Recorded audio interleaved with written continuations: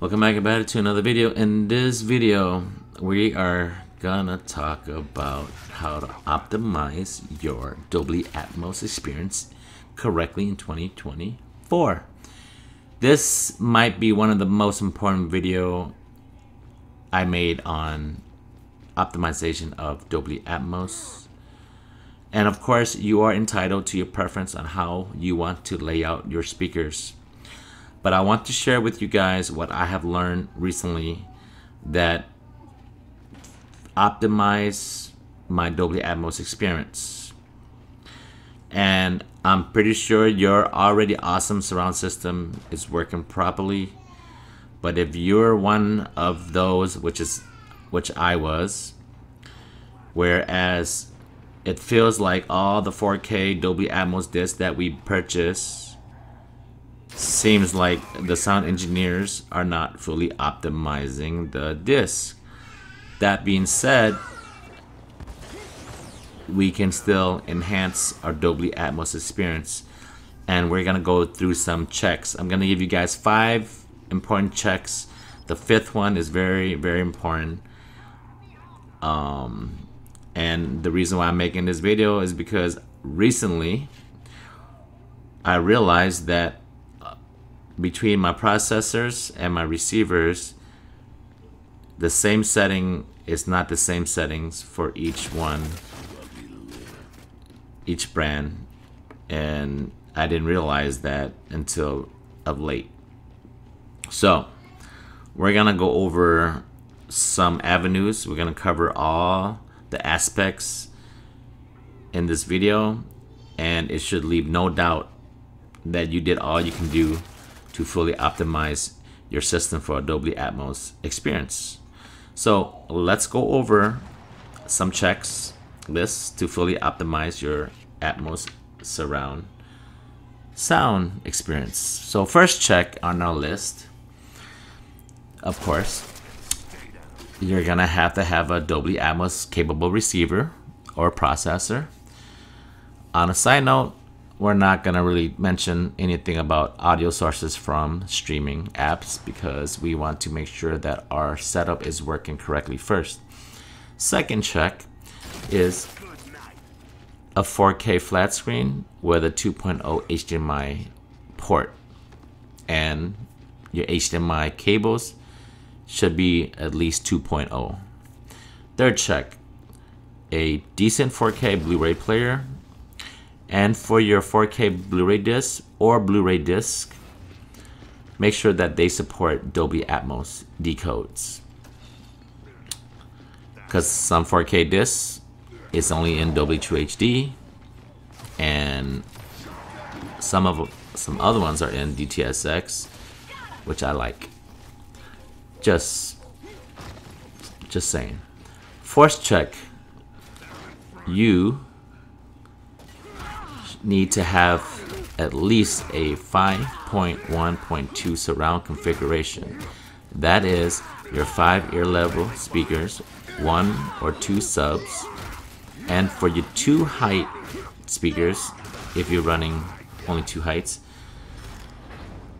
so those are set to, for instance, if you're having top fronts, which is a Dolby Atmos enabled speaker, which you're using as downfiring, or if you have in-ceiling speakers, which is set to overhead. And those are the 2 I recommend. If preferably, I prefer having your front heights instead of in-ceiling for the Atmos channels. That is my preference. And the 5th and most important check is for true Dolby Atmos tests, is you're gonna have to download the Dolby Atmos or the Dolby Access app. And if you don't know, you have to have at least an Xbox One console or a capable PC.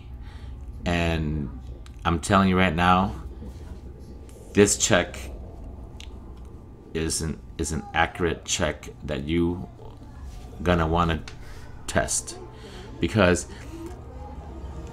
I overlooked this before because I ran all my decodes in DTSX, and I thought that it didn't work in this test because I wasn't running Dolby Atmos, I was running DTSX. And also I knew that when I did my sound level decibel check in my system, that all the speakers responded correctly. My heights, my rears, you name it, it corresponded to the check. So I thought that I thought it didn't matter or pertain. But for Dolby Atmos, change everything to support Dolby Atmos and do this check, because this is the check that will let you know if you're running object based correctly for Dolby Atmos. Now, it's gonna work. You don't have to have a 7.1.4. You just have to have at least a 5.1.2 configuration.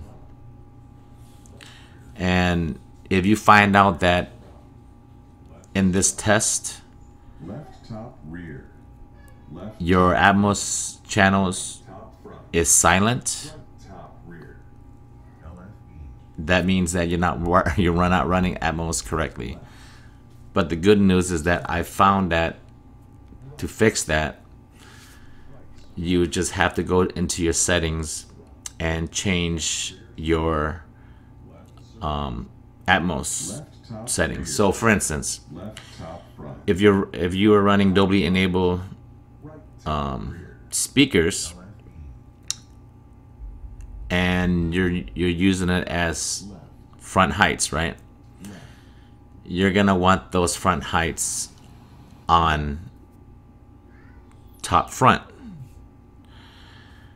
And if you are running overhead, you're in ceiling speakers and it's an overhead and it's not working properly, you might have to change it to top front. Now, this is not going to affect a lot of people. Most people, if you're running your front heights, for instance, if you're running downfiring speakers and you set that to top front, it should pass this test.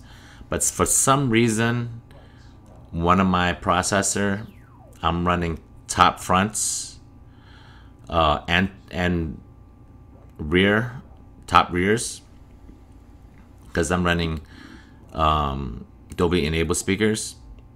For some reason, those failed the Atmos test. So I changed that to overhead middle, for instance. And this whole time I did not know that was the case. I was wondering why some of my theater systems I heard more object based versus the other ones. So reiterate here, left top if rear, you do that Dolby Atmos test, the 7.1.4 channel check in the Dolby Access app for the demo, top front, and you found out that top front, your speaker is not responding to the Atmos, left top don't front, be alarmed. Just go change your settings in your height speakers, change it to something different top front, until it works properly. You have to play around with it. So I kept changing the configuration. I keep, and then resetting the configuration, and then that didn't work. Then I keep on resetting it, and then it was crazy. So save you guys some trouble. So that's pretty much the 5 checklists that you guys want to do. And the 5th one is the most important one, is that test. And it's not just any test, is this channel check. And like I said, the channel check with your own AVR or processor is not going to be suffice, even though that is good. But we want the Dolby Atmos object base to work as much as possible. And this is what I found out. So that's pretty much gonna wrap it up for this video, guys. Like, subscribe, let me know below if you had to change your settings, if you found out, or if you didn't know that you had this problem, or your Atmos always work correctly, or you have any recommendations, whatever it is, etc. Comment below. Keep it friendly. But that's my time, and thanks for tuning in, guys. I'll catch you guys on the next one. Hooded Dragons out.